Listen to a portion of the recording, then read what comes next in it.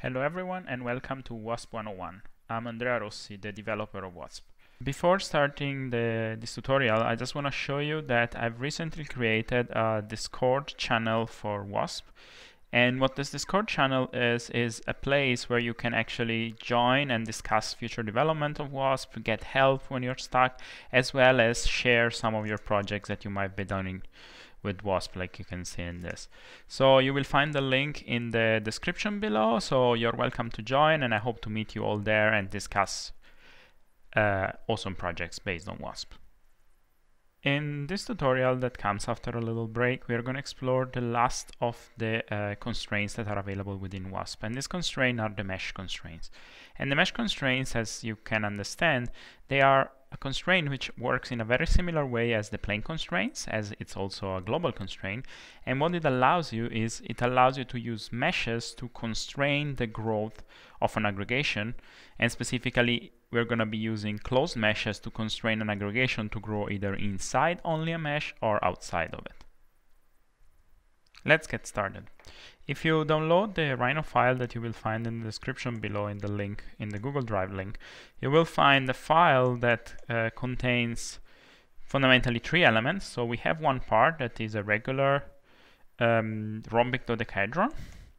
And then you will find two meshes that are going to be the meshes that we're going to use as constraints. So before starting to create the mesh constraints, we have to, as you already all know very well, start to create the part itself. And it's going to be a little bit tricky because it's quite a lot of connections, but let's just do it. We start by creating a geometry component where we're going to store the geometry of our part, and so we're going to right click, set multiple geometries, and select our rhombic dodecahedron and press enter to get it in. And then we can also select it and hide it with the light bulb so that we have just the Rhino file. Now we're going to get our point component, and we're going to start selecting all points. And what I'm going to try to do is I'm going to try to select first the top, the centers of the top rhombuses, then the centers of the mid one, and then the centers of the bottom. And then so I'm going to right click, set multiple points, and start doing 1, 2, 3, 4. Then I'm going to go low here, so 1, 2, 3, and 4. And then I'm going to the bottom, I'm going to do 1, 2, 3, and 4. And right click to accept. Now, of course, I probably don't remember the exact order I've done, but as you know already, we can just create a point list component, connect it, and maybe give it a size of, let's say, 1. Oh, that's huge. Say 0.5. And now we have numbers that show us the order, and we can use those numbers to select the directions of each connection. So we're going to create a curve component where we're going to right click, set multiple curves, and then I'm just going to follow my numbers. So 0, 1, 2, 3, 4, 5, 6, 7, and 8, 9, 10, and 11. And right click to accept. Now the order is not super important. You can just use another order as soon as the order of the curves and the points is the same, because each face will be allowed to connect to every other face. Great. Now that we have our elements together, we can start building our Wasp part. Let me just get Wasp, which ended up down here. And so we're going to start by bringing a connection from direction to create our connections, and that's going to be our geometry, our points, and our directions. And that's going to create our lovely planes there. And then we're going to go to parts and get a basic part. As we already saw in the plane components, mesh constraints are global constraints, so they're set at the level of the aggregation and not at the level of the part. And that means that we can use a basic part and we don't need to use the advanced part. Now we are going to give a name to our part. And if it's a dodecahedron, I'm going to call it Dod. As always, you can give any name as long as you're consistent. I'm going to connect my geometry, and I'm going to connect my connections. And there you go, I have my Dod part. Now we move on, And we're going to start by creating stochastic aggregation. So as always, you could do everything with field-driven aggregations. I just use the stochastic aggregation to keep it a little bit simpler. So we're going to bring a stochastic aggregation. And so our part is going to be our part, of course. And then we're going to specify the number, and I'm going to say that I want 150. And then for the rules, we are just going to go to rules and get a rule generator. If you want to know more how this works, you can just go back in the previous tutorials and see there's a tutorial specific on the rule generator. And I'm going to connect my rules. And now if I'm just going to go and get from parts, get part geometry, you see that created a cloud of parts already. So, but that's not what we wanted. So what we want to do is we want to constrain this cloud of parts to grow within this mesh. And what we're going to do is we're going to do it in 2 steps. So first we're going to create a volume, which is going to be the inside of this curved wall. And we're going to allow parts to grow only inside.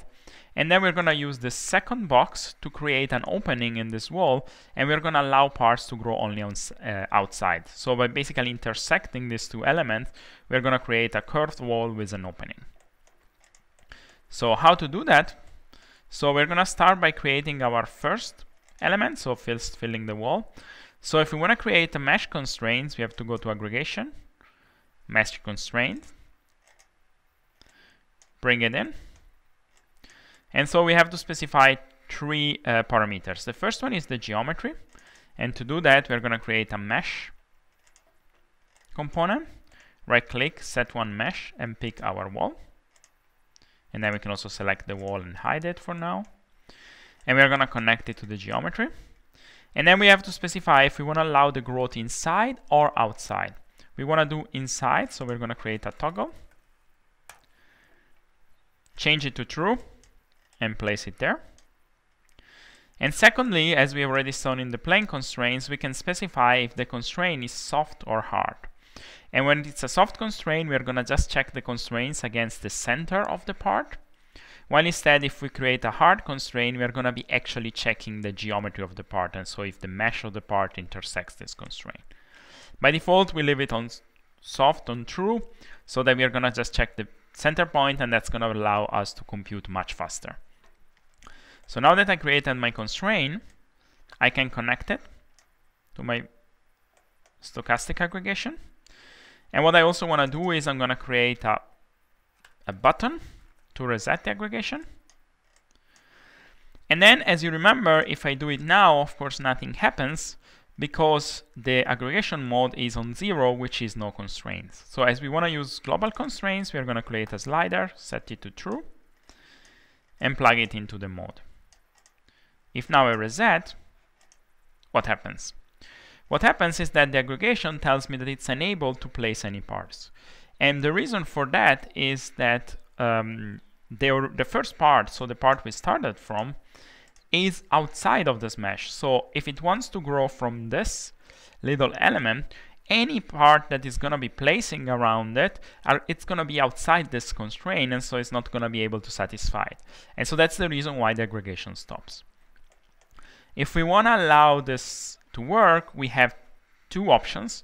One option would be to move the constraint so that this part is inside, but a smarter option is to actually create a starting part from this part that is going to be moved somewhere inside our wall, so that then the aggregation will start growing from there. So we're going to do that. So I'm going to move my constraint a little bit lower.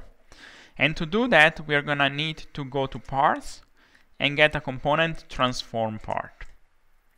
So we want to transform our original part. And so to move it for now, we're just going to create a move component.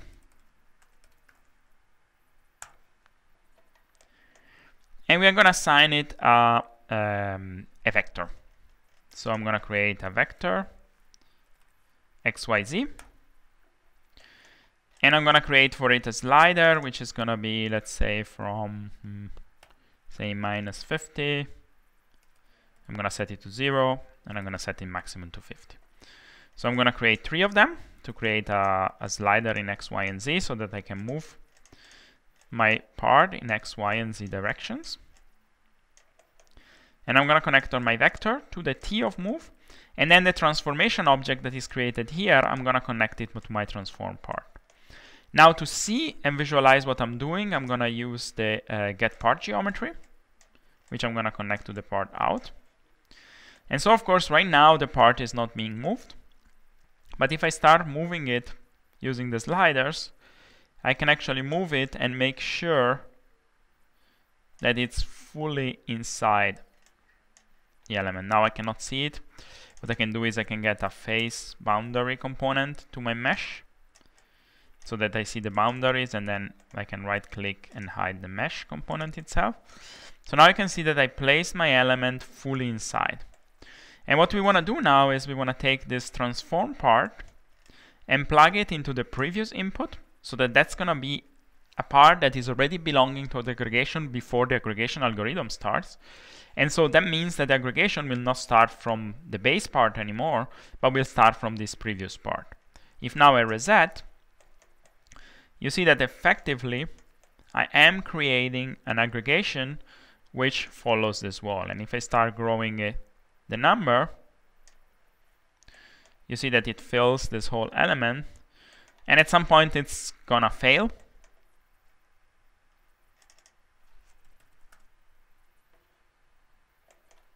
I mean, now it's failing, but it's not giving you a feedback, so that's strange. I'm gonna have to check that. But you can see that in this wall, now we created a wall which is fully contained in there. We can go on and test what happens if we put the constraints from soft to hard and the reset. You'll probably see that the wall will become thinner as the parts have to be fully constrained. So you can see here that now we have a much thinner wall because it's making sure that none of this is fitting outside. So let's put it back to soft, sorry. Now reset again. You'll also notice then when we do it with a hard constraint, the speed drastically drops, and that's because it has to compute mass intersection instead of a simple point containment. Okay, great. Now we have our wall, but now what if we want to create a hole in our wall? So the way to do that is to create a second mesh constraint. So we're going to go again to aggregation and get a mesh constraint. And this time as a geometry, we're going to specify this box.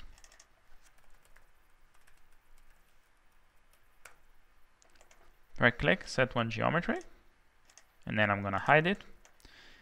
Connect the box to the geometry. And then I'm going to create my two toggles. So I'm going to leave the in toggle to false, meaning that this constraint will allow growth just outside itself and not inside. And then I'm going to put the soft again to true, just that it's computing faster. I can again use a face boundary to visualize the mesh so that I can then hide it. And what I can do is I could simply connect it, but to have a bit of order, we can use a merge component.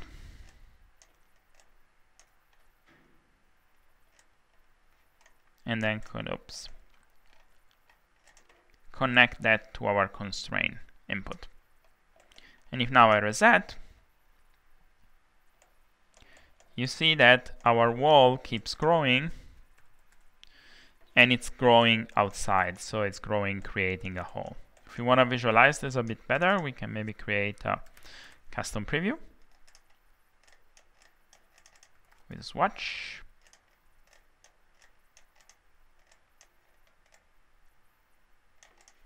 And I can maybe change the view to wireframe so that we see the shadows a bit better. So what happens now if I go and change this second constraint to true? If I now do it and then reset, we see that once again nothing happens, and the reason why nothing happens is because this constraints, so the Wasp constraints for how they are built now, they have to be all satisfied in order to allow a placement of a part.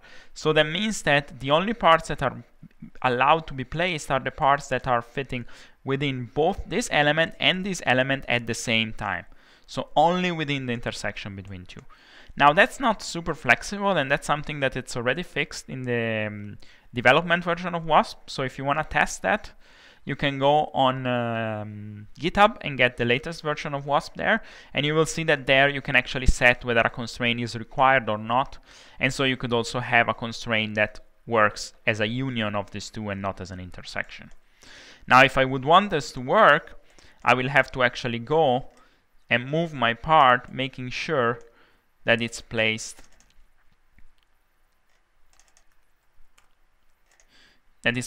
inside both elements. So you see, so here would probably work. And if now I'm going to reset, see that it's going to grow some of the parts in there. If I go back again and I toggle this to false again, and then reset, now that's not going to work because I'm inside. And so again, I have to move my part to make sure it's outside the box, but inside the wall, and then reset again.